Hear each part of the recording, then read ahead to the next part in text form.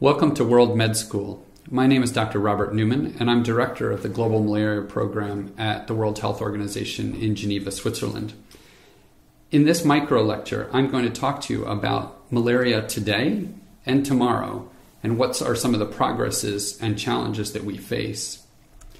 A lot of what I'm going to present today comes from the World Malaria Report, which WHO produces on behalf of member states with the support of many partners annually. The last decade of malaria control has been possible because of a huge increase in international funding that's been made available. And as you can see on this slide, we've gone from about $200 million a year up to nearly $2 billion a year in international resources for malaria control. And this has made possible the scale-up of life-saving interventions. Those core interventions are indoor residual spraying with insecticides, long-lasting insecticide-treated nets, rapid diagnostic tests, and effective antimalarial medicines, especially what are known as artemisinin-based combination therapies, or ACTs. In this next slide, we can see the increase in household ownership with long-lasting insecticide-treated nets. And the lighter line, which rises up to about 53%, is a huge increase over just a few percentage points of households that had long-lasting insecticide-treated nets at the beginning of the decade. The darker line shows the proportion of people who are sleeping under an insecticide-treated net the night before. And again, this is all in sub-Saharan Africa.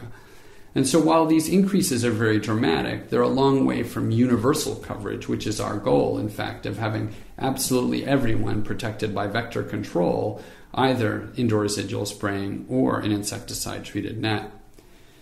In this slide, you can see that there has been a huge increase in the number of deliveries of these insecticide-treated nets to sub-Saharan Africa over the past decade, peaking in 2010 at more than 150 million nets that were actually delivered.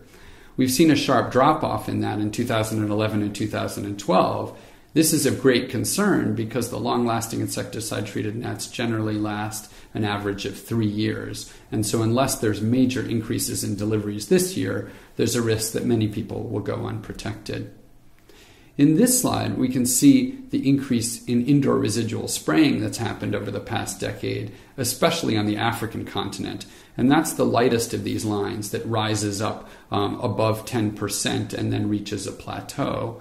As you saw with the long-lasting insecticide-treated nets, there was great progress, and then there's been some slowing of that progress over the last couple of years as funding has actually plateaued. And that remains of grave concern to all of us working to support countries in their fight against malaria. This slide shows these results for Africa on a map. And basically, darker is a higher percentage of coverage with either long-lasting insecticide-treated nets or indoor residual spraying. So the countries that are darkest have achieved more than 80% coverage of at-risk populations, and the lightest are less than 25%. And so while this map is very different than it was 10 years ago, it really still isn't at the point we need it to be, which is all of those countries need to have coverage above 80% of their at-risk populations. In this slide, we can see what's happened with diagnostic testing for malaria. The line that I'd like you to focus on is the line that starts at the lowest point, down near 0% in 2000, and rises up to over 40% by 2011. And this line is actually what's happening in sub-Saharan Africa.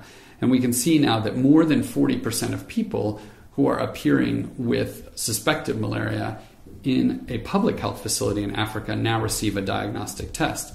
And again, while that's a vast improvement over what it was like 10 years ago, it's still a long way from having universal access to diagnostic testing. So what is the public health impact of all of these efforts? On this complicated graph, you can see a series of pie charts divided by WHO geographic region showing progress in achieving a 75% reduction in malaria case incidence by 2015. And 50 countries are actually on track to meet this target. And while that sounds impressive, the problem is that these are often the smallest countries and together account for only 3% of cases estimated globally. I do want you to note the left-hand pie chart. That's Africa. And what you can see in that is that the vast majority of countries actually have insufficient data to actually say how we're doing on progress, a point that I'll come back to in just a few minutes. In this next slide, when I press play, you'll be able to see on a map the entire world on what's happened in global changes in the malaria death rate over the past 10 years. And I think it's most interesting to actually, again, focus on what's happened in Africa. And in this map, dark red is actually the highest malaria death rate, and green is lowest. And if you focus on Africa, you can see the progress that's happened over the last 10 years.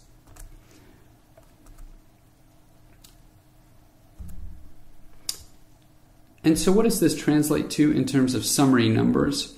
Well, malaria mortality rates have declined by an estimated 25% globally and by 33% in the WHO African region. And these are really very impressive gains. But again, if you think that our overall goal is a 75% reduction, there's still a lot of work to be done. This translates into more than 1 million lives having been saved over the past decade, most of those lives in Africa. So looking ahead, what are some of the challenges that still face us in this long fight? Well, first of all, as I mentioned, we still have a lot of cases and deaths from malaria. As you can see on this slide, we have an estimated 219 million cases and 660,000 deaths worldwide from malaria, with a fair degree of uncertainty around those estimates because the data actually aren't good enough. And where are those deaths? In this graph, you can focus on the leftmost bar, again, is Africa, and you can see that the vast majority of those 660,000 deaths, nearly 600,000 of them, are on the African continent, nearly all of those in children under the age of 5 years of age. In this next slide, we can actually see this in a bit more detail. This sail diagram shows malaria cases on the left-hand side and malaria deaths on the right-hand side by country. I'll just have you focus on the right-hand side of this graph, which is deaths, and you can see that 14 countries make up 80% of the world's malaria mortality, almost all of those in Africa. And in fact, 2 of them alone, Nigeria and the Democratic Republic of the Congo, because of their large populations and the fact that they have intrinsically high malaria risk, still make up more than 40% of the world's deaths from malaria. This next map, which is from the Malaria Atlas Project, shows why this is the case. You can see here the dark purple is increased intrinsic potential for disease spread. This is known as the basic reproductive number, or R0.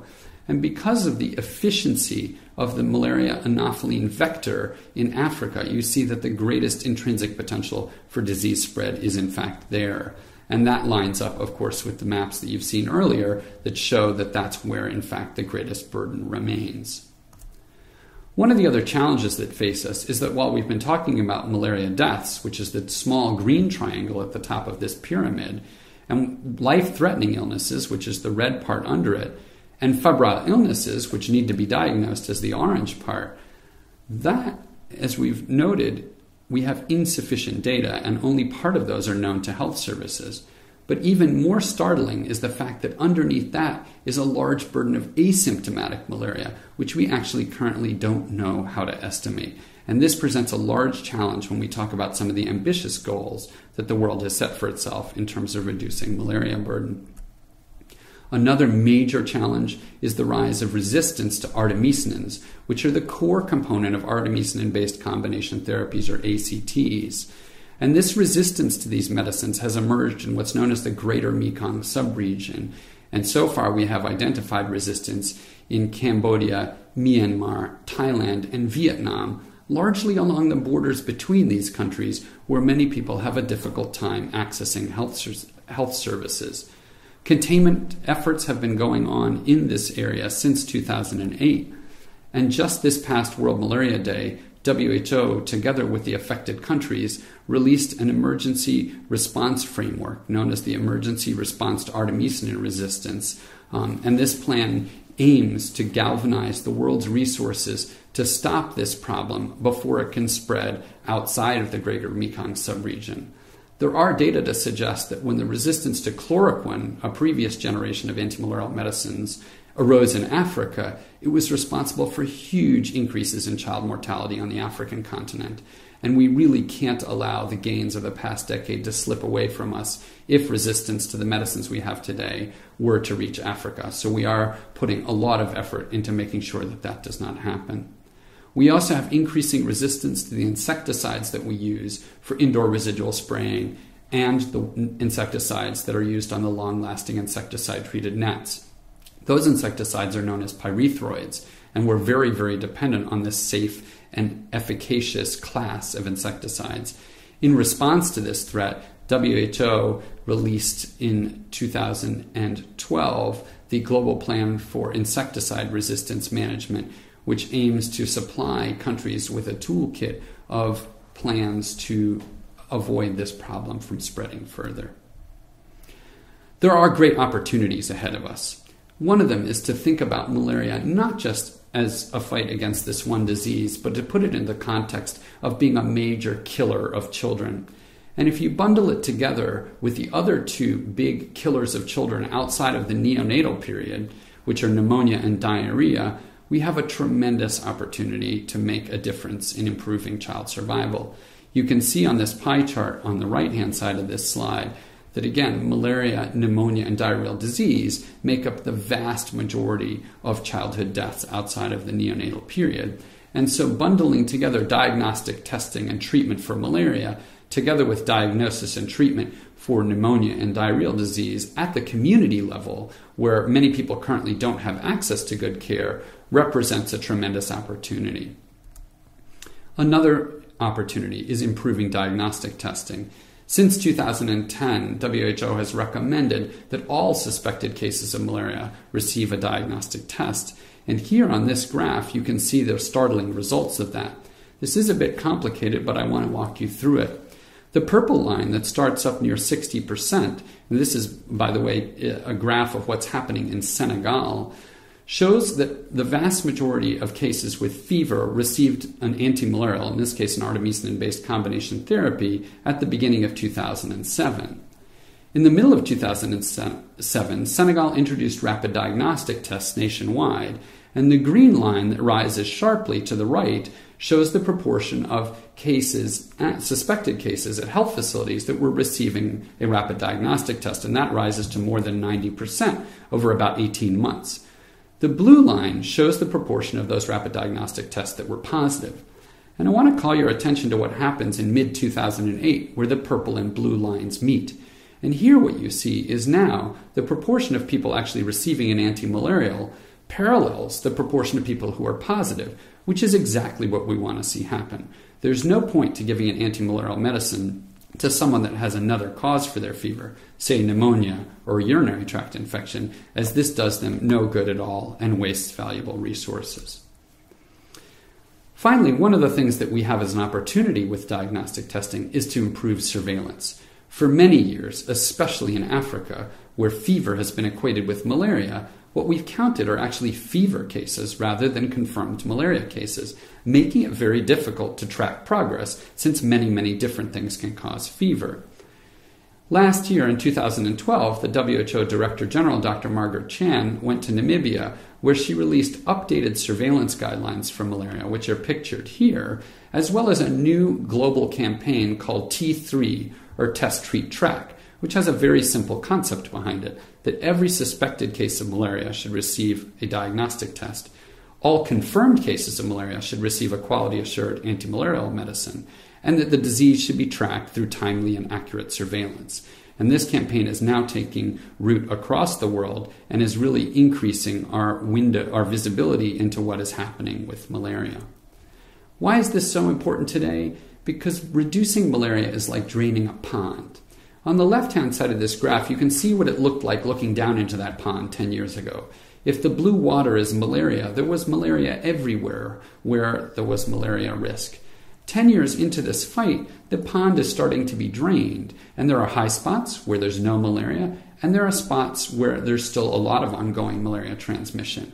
And being able to see the bottom, which we can only do through surveillance, allows us to figure out where do we need to keep doing more of what we've been doing, where do we need to change course, and where do we potentially just need more resources to do more of what we have been doing. This slide shows a very nice example from the Lao PDR where they've used what's known as microstratification. They've used surveillance data to divide up the country and show where is malaria burden high and low. And that's allowed them to actually target different packages of interventions towards malaria to different parts of the country which have different levels of malaria transmission. And here's a real-life example of how that's playing out now in Africa. Last year, WHO recommended a new strategy for the Sahel subregion of Africa known as seasonal malaria chemoprevention. This involves giving monthly doses of amidiaquine together with sulfadoxine pyrimethamine to children under the age of 5 in areas with very seasonal malaria transmission, where most of the malaria is in 4 months of the year or less.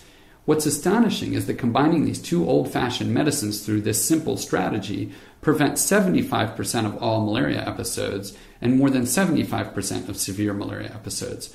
But putting this into practice requires data, because unless you know where the malaria is concentrated in less than 4 months of the year and where it's not, then it's very difficult to figure out where to apply this very promising strategy. I want to conclude with a few thoughts to take a sort of step back and look at the larger picture. The greatest threat to malaria control today is actually financial.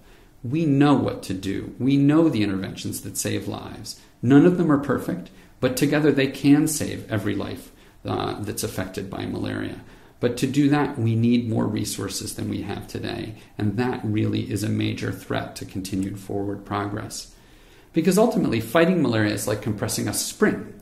And you can only compress that spring so long as there are actually resources to allow you to deliver the interventions that allow that compression, namely vector control, diagnostic testing, treatment, and surveillance. And if you let go of that spring, we know what will happen, as you can see on this slide, which is that we'll snap back to right where we began. And that would really be a senseless tragedy. This graph, which is a little busy, is from a very nice paper by Justin Cohen and colleagues last year, shows what happens in a number of different countries when, in fact, control measures were relaxed, generally as a result of decreased funding for malaria programming. And here you can see that in every case, very quickly, the gains that had been made against malaria were lost. To win this fight going forward, we have to think outside of health. And for those of us who are physicians, sometimes this is a big challenge because what we're trained in is health. But ultimately, the fight against malaria has to be thought of in the context of a multi-sectoral approach. We have to engage people involved in water and sanitation projects. The military, which sometimes can actually transport malaria across borders, but can also be used to deliver malaria control interventions. We have to think about the housing stock that people live in, infrastructure projects that change the environment and move populations around, other environmental factors such as deforestation, which may be at play, as well as how do we tap into the education system and work to create a generation that believes they absolutely have the right to these life-saving commodities and really are going to fight malaria in their own countries. Ultimately, malaria and poverty are inextricably linked. As you can see on this graph, on the y-axis going up are malaria deaths per billion at risk in 2010, and on the x-axis is the proportion of the population living on less than $1 per day. And you can see that there's a clustering in the upper part of this graph. Those who are poorest suffer from malaria, and those who suffer from malaria wind up being poor. This is both a chicken and an egg problem here, and they're inextricably intertwined. And so we need to both fight malaria to improve human development, and we need to improve all sorts of development activities in order to combat malaria. Ultimately, we need good health systems and human capacity, because health commodities such as bed nets and diagnostic tests and antimalarial drugs don't deliver themselves, and the fight against malaria can only be won by well-trained people. Driving malaria burden downward requires a cycle of innovation. We need basic and applied research to develop antimalarial tools. Those need to be translated into policies at the global, national level. Those need to be implemented in public health programs. And then we need surveillance, monitoring, and evaluation to measure how we're doing, which will help to inform what are the next research questions that we need to tackle if we want to keep this downward cycle going. Ultimately, we need to avoid unhelpful dichotomies in the fight against malaria. We hear people talking about Africa versus outside of Africa, control of malaria versus eventual elimination. Plasmodium falciparum, the most deadly species, versus Plasmodium vivax, which is widespread throughout the world and causes great economic damage. Attacking the vector, the mosquito, versus attacking the parasite. And saving lives today with the tools we have versus achieving eradication in the future. And ultimately, we need all of these things. It is not an either-or situation. Because today, no one should die for lack of a $5 bed net, a 50-cent diagnostic test, or a $1 antimalarial treatment. It's just morally unacceptable. And so I implore the next generation of physicians to work with us to make malaria a thing of the past. Thank you very much for studying with World Med School.